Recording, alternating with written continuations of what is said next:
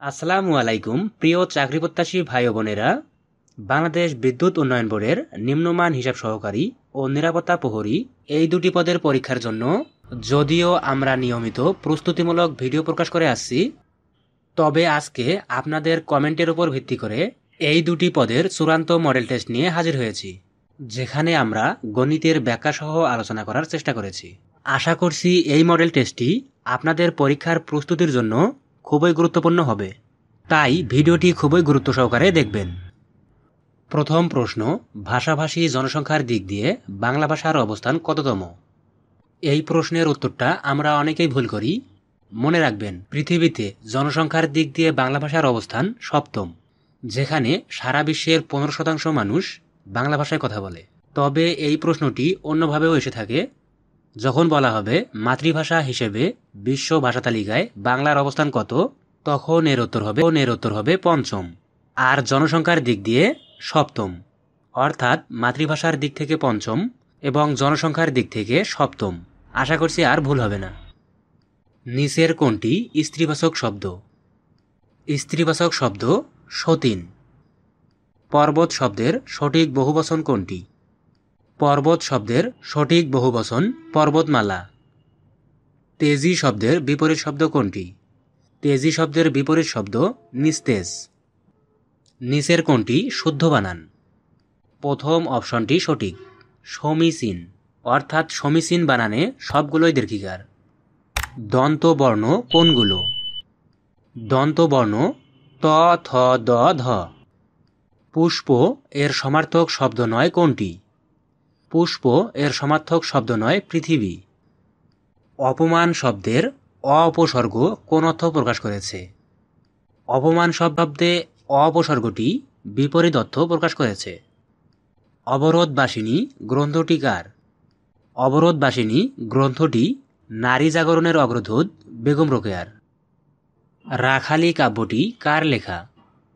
রাখালি কাব্যটি পল্লীকবি জসীমউদ্দীনের। ভাষা আন্দোলন ভিত্তিক প্রথম নাটক কোনটি? ভাষা আন্দোলন ভিত্তিক প্রথম নাটক কবর। নিচের কোনটি কাজী নজরুল ইসলামের রচিত কাব্য? কাজী নজরুল ইসলামের রচিত কাব্য উপরের সবগুলো। রেস্তোরাঁ কোন ভাষার শব্দ? রেস্তোরাঁ ফরাসি ভাষার শব্দ। এক কথায় প্রকাশ করুন যা বলা হয়নি। যা বলা হয়নি এক কথায় অনুক্ত। কোন বানানটি শুদ্ধ? সর্বশেষ অপশন সৌজন্য বানানটি শুদ্ধ। আগুন এর প্রতিশব্দ নয় কোনটি? আগুনের প্রতিশব্দ নয় কর। কোনটিতে বিশেষণের বিশেষণ রয়েছে? এখানে ঘোড়া খুব দ্রুত চলে, এই বাক্যে বিশেষণের বিশেষণ রয়েছে। সূর্য শব্দের সমার্থক শব্দ কোনটি? সূর্য শব্দের সমার্থক শব্দ অর্ক। ভাষার ক্ষুদ্রতম একক কোনটি? ভাষার ক্ষুদ্রতম একক ধ্বনি। কান্নায় শোক কমে এ বাক্যে কান্নায় কোন কারক? কান্নায় শোক কমে এ বাক্যে কান্নায় অধিকরণ কারক। পদ্মা সেতু উদ্বোধন করা হয় কবে? পদ্মা সেতু উদ্বোধন করা হয় 25 জুন 2022 সালে। বাংলাদেশ পল্লী বিদ্যুতায়ন বোর্ড প্রতিষ্ঠিত হয় কত সালে? বাংলাদেশ পল্লী বিদ্যুতায়ন বোর্ড প্রতিষ্ঠিত হয় 1977 সালে। মুক্তিযুদ্ধের সময় ঢাকা কত নম্বর সেক্টরের অধীনে ছিল? ঢাকা 2 নং সেক্টরের অধীনে ছিল। আধুনিক হিসাব বিজ্ঞানের জনক কে? আধুনিক হিসাব বিজ্ঞানী। বাংলাদেশে কয়টি বিদ্যুৎ বিতরণকারী প্রতিষ্ঠান আছে? বাংলাদেশে এখন পর্যন্ত সর্বমোট 6টি বিদ্যুৎ বিতরণকারী প্রতিষ্ঠান আছে। শেখ রাসেল দিবস কবে পালন করা হয়? শেখ রাসেল দিবস পালন করা হয় 18ই অক্টোবর। বাংলাদেশ সংবিধানে কতটি অনুচ্ছেদ আছে? বাংলাদেশ সংবিধানে 153টি অনুচ্ছেদ আছে। বাংলাদেশের প্রধানমন্ত্রী হবার ন্যূনতম বয়স কত? বাংলাদেশের প্রধানমন্ত্রী হবার ন্যূনতম বয়স 25 বছর। নিচের কোনটি বিদ্যুৎ সুপরিবাহী? বিদ্যুৎ সুপরিবাহী হচ্ছে তামা। বিদ্যুৎ পরিমাপক যন্ত্রের নাম কি? বিদ্যুৎ পরিমাপক যন্ত্রের নাম এমিটার। জাতীয় শিশু দিবস কবে? জাতীয় শিশু দিবস 17ই মার্চ। বাংলাদেশের সবচেয়ে বড় সিটি কর্পোরেশনের নাম কি? বাংলাদেশের সবচেয়ে বড় সিটি কর্পোরেশনের নাম গাজীপুর সিটি কর্পোরেশন। বঙ্গবন্ধু টানেলের দৈর্ঘ্য কত? বঙ্গবন্ধু টানেলের দৈর্ঘ্য 3.32 কিলোমিটার। ফেসবুকের প্রতিষ্ঠাতার নাম কি? ফেসবুকের প্রতিষ্ঠাতার নাম মার্ক জুকারবার্গ। ভারত কর্তৃপক্ষ সম্প্রতি চাঁদে প্রেরিত চন্দ্রযানের নাম কি? ভারতের চাঁদে প্রেরিত চন্দ্রযানের নাম চন্দ্রযান-3।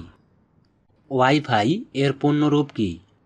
ওয়াইফাই এর পূর্ণরূপ wireless fidelity. Statue of liberty কোথায় অবস্থিত? স্ট্যাচু অব লিবার্টি নিউ ইয়র্কে অবস্থিত। বাংলাদেশের সাথে কয়টি দেশের সীমান্ত আছে? বাংলাদেশের সাথে 2টি দেশের সীমান্ত আছে, ভারত ও মিয়ানমার। জাতিসংঘের নিরাপত্তা পরিষদের মোট সদস্য সংখ্যা কতটি? জাতিসংঘের নিরাপত্তা পরিষদের মোট সদস্য সংখ্যা 15টি। জনসংখ্যায় বিশ্বে বাংলাদেশের অবস্থান কত? জনসংখ্যার দিক দিয়ে বিশ্বে বাংলাদেশের অবস্থান 8ম। বর্তমানে বিশ্বের সবচেয়ে জনবহুল দেশ কোনটি? বর্তমানে বিশ্বের সবচেয়ে জনবহুল দেশ ভারত। কোনটি লেনদেনের সর্বশেষ আশ্রয়স্থল? লেনদেনের সর্বশেষ আশ্রয়স্থল খতিয়ান। নিচের কোনটি মৌলিক সংখ্যা? নিচের সংখ্যাগুলোর মধ্যে 29 মৌলিক সংখ্যা। আমরা এখানে নিচে ব্যাখ্যা দেওয়ার চেষ্টা করেছি। আসলে এগুলো ব্যাখ্যা করা একটু সময় সাপেক্ষ ব্যাপার। আসলে মৌলিক সংখ্যা হচ্ছে সেই সংখ্যাগুলো যে সংখ্যাগুলোকে 1 এবং ওই সংখ্যা ব্যতীত অন্য কোনো সংখ্যা দিয়ে ভাগ করা যায় না, সেটাই মৌলিক সংখ্যা। করিমের আয় ব্যয়ের অনুপাত 20:15 হলে তার মাসিক সঞ্চয়ের অনুপাত কত? মাসিক সঞ্চয়ের অনুপাত হবে 25%। নিচে ব্যাখ্যা সহ করে দেখানো হয়েছে, আপনারা দেখে নেবেন। সরল মুনাফার সূত্র কোনটি? সরল মুনাফার সূত্র আসল গুণন মুনাফার হার গুণন সময়। 1 ইঞ্চি সমান কত সেন্টিমিটার?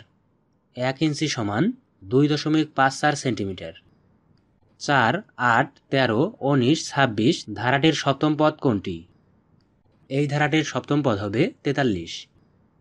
4x+1 = 32 হলে x এর মান কত? সঠিক উত্তর হবে 3/2।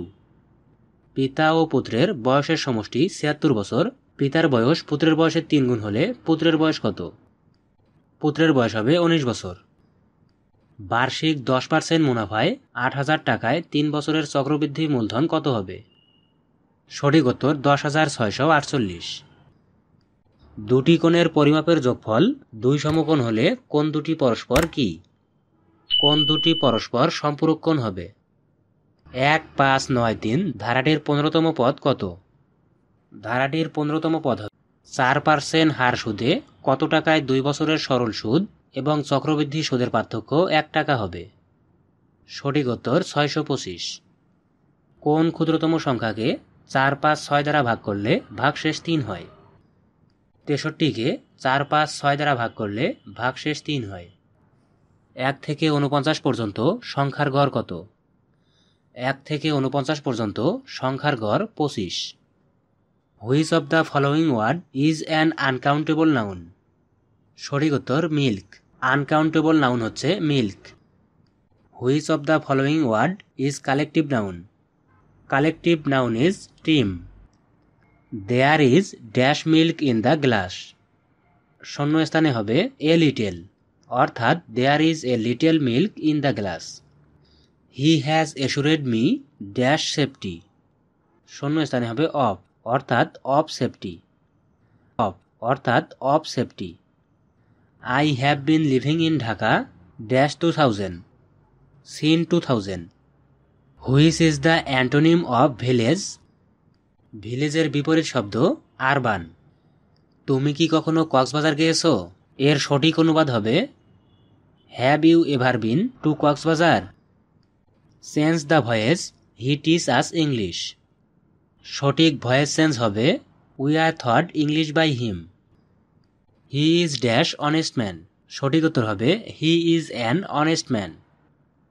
সে কি এ খবরটা পেয়ে থাকবে? এর ইংরেজি অনুবাদ হবে will he have got this news? Which of the following is correct? নিচের কোন সেন্টেন্সটি সঠিক? আপনারা এখানে দেখতে পাচ্ছেন 20 Miles is a long distance. T.S. Eliot was born in USA.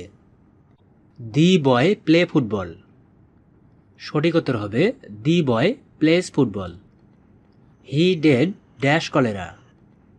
He died of cholera. He dash here yesterday.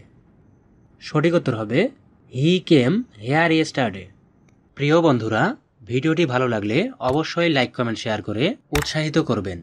ধন্যবাদ। আল্লাহ হাফেজ।